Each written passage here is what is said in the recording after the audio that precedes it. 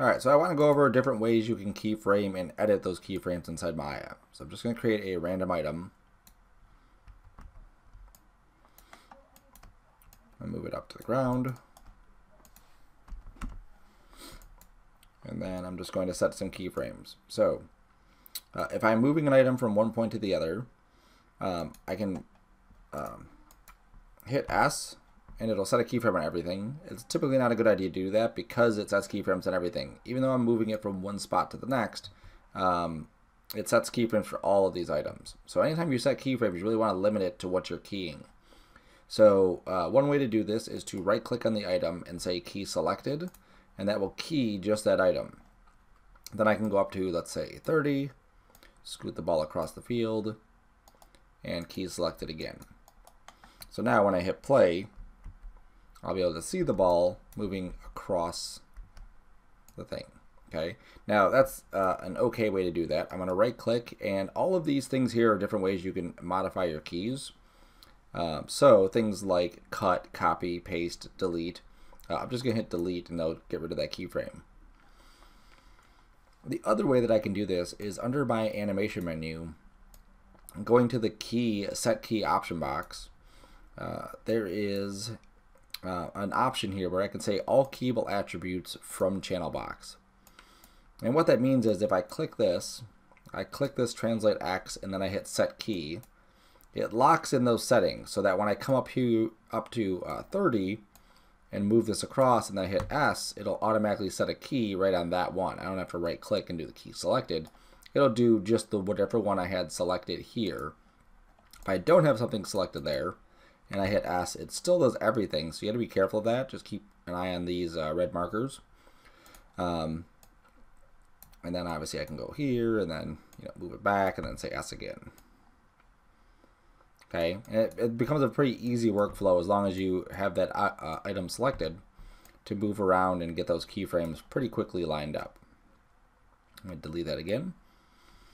Another way we can set keyframes is using Shift and then clicking on whatever the hotkey is for these specific ones. So if I want to key all three of these and I hold down Shift and hit W, it'll keyframe all three of those items. Okay, I don't have to have it selected. I just hit Shift W and it'll set a key. I'll scoot up to 30, slide it across, Shift W again, and it sets a key for all three of those. Now in some cases you may want that. I may want the ball to move here,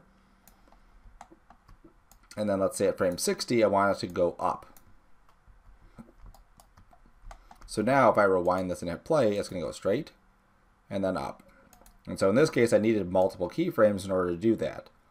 I definitely could have gone through and just focused on the X, then focused on the Y, but this is a simple way to be able to do those type of attributes all at the same time. If I want to delete those, I can grab all three, right click, and delete selected. If I want to keyframe just the rotates, I can use Shift E, it'll keyframe the rotates. Shift R will keyframe the scales. Okay. I'll put that back to where he was at the beginning. Scale is one of those that typically you would set all three of these. Like, it's a rare thing that I would ever grab one and scale it. Typically, if I'm going to grab this one and scale it, I would grab this one and scale it in. So it's always going to be this thing where I'm always scaling 90% of the time all three of my scales, unless I have a specific reason to not do that. Okay, so let's go, and I'm just going to set some keyframes here. I'm going to go Shift W. I'm going to move up to 30, Shift W again, go up to 60, go up to 90, go up to 110.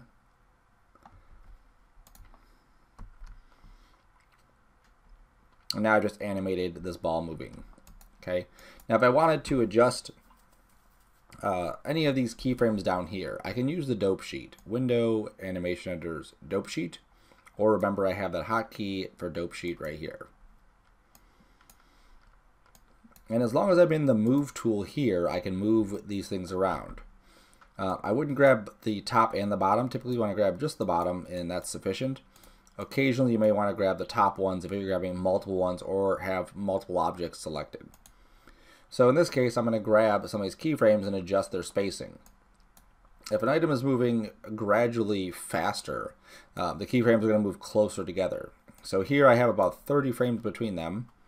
Here I still have 30, so maybe this one I'm going to be in my move tool and just middle drag and bring that back some. Here I'm in my middle, my move tool still. I'm going to middle drag this back. And then I'm going to grab this one and then middle drag that one back. So gradually I'm getting faster and faster and faster with every iteration. So I'm going to scoot this over, hit play. There we go. And so you can see how each one of these things is happening faster. It goes up at a certain speed, comes down faster, goes up at a certain speed, comes down faster. Okay, so this really gives you the ability to edit where these keyframes are. Sure. The other thing that we can do is instead of using the dope sheet, you can use the graph editor for this kind of stuff. The graph editor is a bit trickier though because we have different attributes that's showing. It's showing us the X, the Y, and the Z in this case, all three of these. Now I haven't done anything with the X or the Z, so their graphs are flat. I could delete that, but let's pretend that I don't want to delete that because I'll be using it later. So I can use all three of these, grab all three of these, hold down, make sure I'm in the move tool, hold down shift, and then middle drag back. And this is essentially doing the same thing that the dope sheet does, is allowing me to move the time left and right. Now with shift, I could have accidentally held shift and drag and accidentally went up with it, and that would change the value and not the time, and that would be something different. It's also very difficult to see the spacing in here because it doesn't have as many tick marks as the dope sheet does. So typically when I'm dealing with time attributes, I don't go into the graph editor. I only worry about values in here. So how high is it going? How low is it going? That kind of thing. Or what is it doing between the keyframes? Okay. So I would not use the graph editor for doing that kind of thing, but you could. The other thing you could do is down here in the timeline, you can't click and drag on any of these keyframes to get them to move, but there is a shortcut key you can use to select them and then drag it. So if I hold down shift and I left or middle click and drag down here, it allows me to highlight that keyframe, and then I can click on these arrows in the middle and drag it and adjust where its position is. Okay. Now this is kind of neat too, because let's say that I don't want this animation to last this long. I hold shift, I left click and drag along that to highlight all of them, and then I can grab on this far right arrow and drag this in. And now what this is doing is actually scaling these keyframes together. So now I hit play, and now we see how fast this is now moving. I need it less time, shift drag again. Or more time, sorry, let's drag that up. And then hit play again.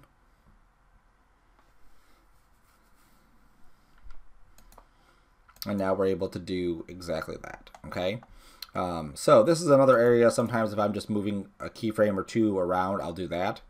I may also go in here and grab keyframes and move them. Now one of the disadvantages of using that method is sometimes they'll actually put a keyframe between frames. So let's jump to the graph editor. We can see it really good in here. Now I'm going to marquee one of these frames, and you'll see this is the current frame that it's on, 28.44, and this is the value that it has, 13.99. Same thing here, I grab this one, the frame is 72.71, and this one is 11.85. So it will automatically, as we're moving and scaling and whatevering those, keep them kind of proportionate, so it will go in between the frames. If I go back to the graph editor, I can highlight everything though, go to edit and say snap, and then say I want to snap my time. And now when I highlight one of these, it's exactly at 28, or it's exactly at 73, or wherever. So now that I have this, I can adjust where those are at. The other thing I can do is if I go here, I right click, I can cut a keyframe, scoot down here, right click, and paste that keyframe. Okay, same thing on this. If I can grab these and copy or cut, go down here, right click, and paste. And so now I've just pasted those keyframes there. I can just keep pasting too. Like if I have more and more and more of these. Wherever my ticker is, that's where it's going to put the keyframes. Whoops. I hit the wrong button. Just close that. There we go. Okay. And then you can also delete keyframes from here too, cut, copy, whatever. Okay.